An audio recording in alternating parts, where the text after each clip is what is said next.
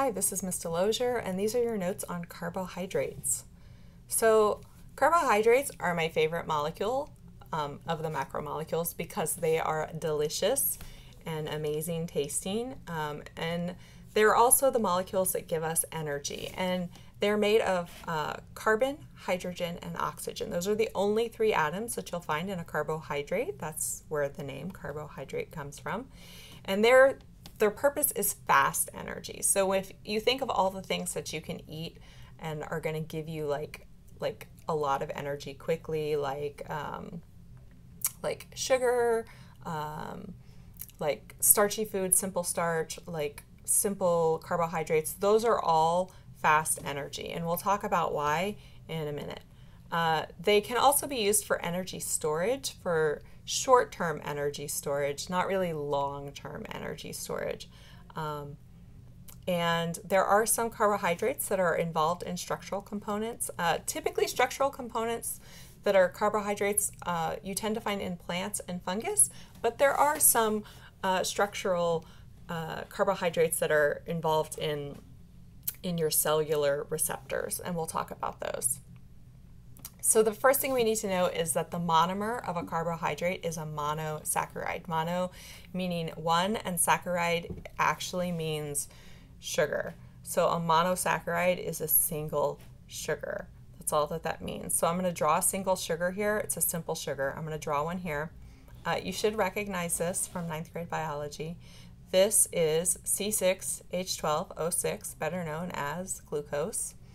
And that is the most basic sugar that we talk about in biology and in all human biology, because that's the sugar that powers our cellular respiration and allows us to make ATP, which we use to drive all body processes.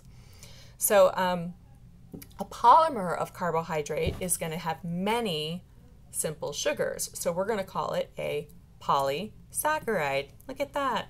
Not real complicated there. Just for the record, because I'm, again, not going to draw a polysaccharide. I'm going to draw two sugar molecules together. That would be a disaccharide, right? Disaccharide. So a polysaccharide is a large polymer. So it's a long chain of simple sugars. And so let's see how those form. They're going to form pretty much the same way that we had in our generic drawing of dehydration synthesis. So again, I have my two simple sugars, and I'm going to go ahead and they're going to undergo dehydration synthesis. So I'll remove a water, and then those other two remaining molecules will go ahead and form a covalent bond between them. So let's go ahead and let's do that. And now I've got them covalently bound together, and that is my disaccharide. So that's how it happens. It just happens over and over and over again. So like if you had like 50 simple sugars, you could make a polysaccharide that's 50 glucose molecules long. That's it. Okay, so we need to talk about some important disaccharides and polysaccharides. So I'm going to start with disaccharides because they're simpler.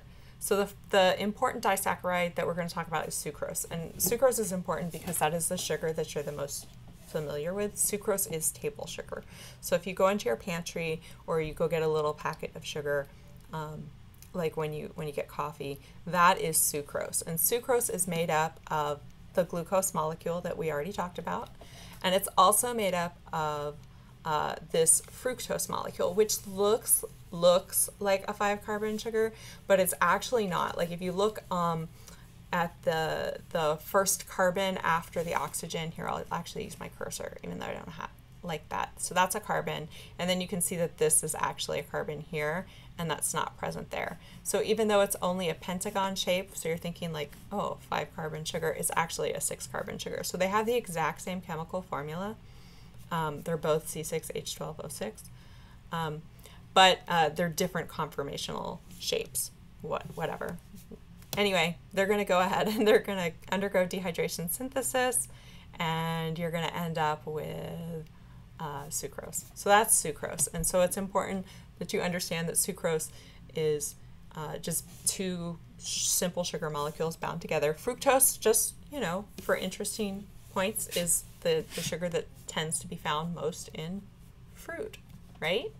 Yeah.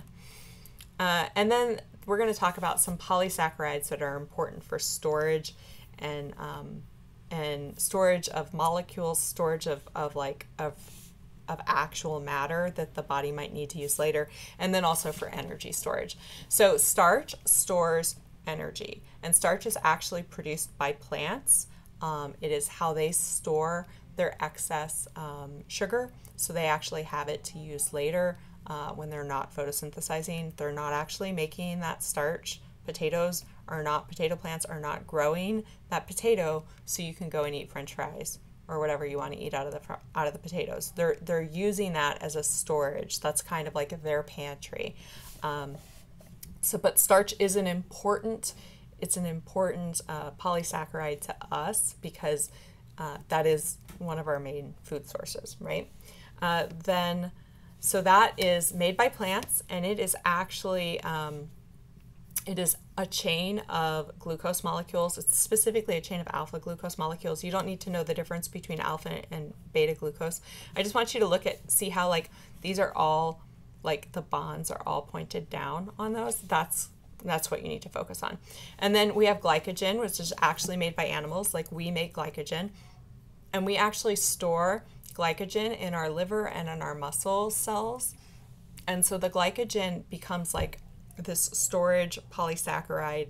So it's a bunch of glucose molecules bound together, and then your body has a way to go ahead and release them by sending specific hormones to the liver and the muscles when you need quick energy. So specifically, glycogen is going to go ahead and be released from your liver and your muscles when you experience a fight or flight reaction. So the hormone pathway is going to go ahead and send glucagon to go ahead and release that glycogen and break the glycogen down into glucose, and then you have energy, right? So glycogen, but you don't store that much glycogen.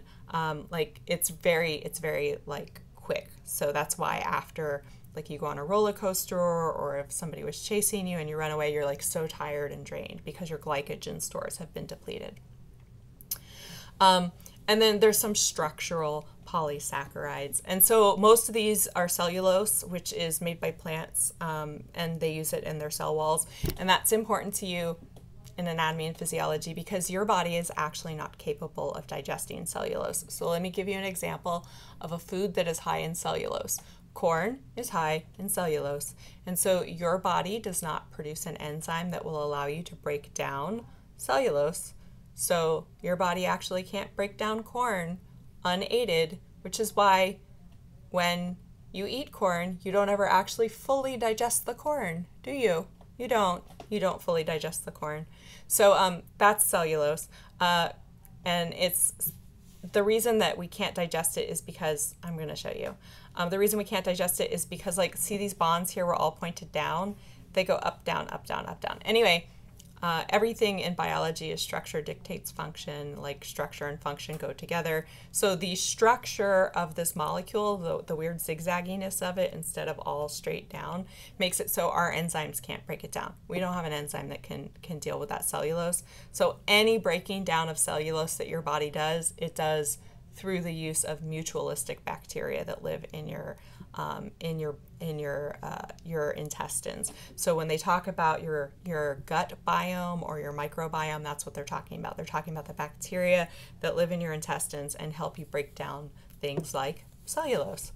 So that's interesting. The next one is, cellulose is hard to digest, but starch is easy to digest. The next one's chitin. Chitin is actually present in the cell walls of fungus, and it's also what makes up the exoskeleton of arthropods, so like crabs, insects, stuff like that. And so that's interesting, but not as relevant to us. You can actually break down chitin if you consume it, because like if you eat mushrooms, you can break them down, right?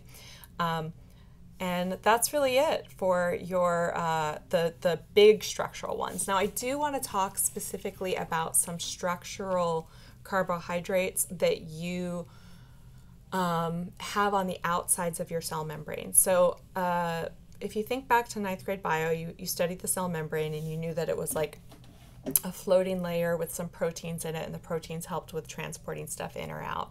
And then it had some receptors on the outside, and those receptors kind of told the cell what things needed to come in, what things needed to come out, and sent signals into the cell. So those receptors are typically long polysaccharides. So there's typically some oligosaccharides, which is just a fancy name for a different type of polymer of sugar, and polysaccharides that form those receptors on the outsides of your cell membrane. So that's it for your notes on carbohydrates. I know I went pretty fast, but really you basically just need to know what they're used for, and then kind of like the specific types and how we use them. Like the structure, you should recognize a glucose molecule, right? Like you should know glucose. But like, I'm not going to ask you to draw me a sucrose molecule. That's not going to happen. Okay, so if you have any questions, go ahead and reach out to me and we'll set up a tutorial time. Thanks.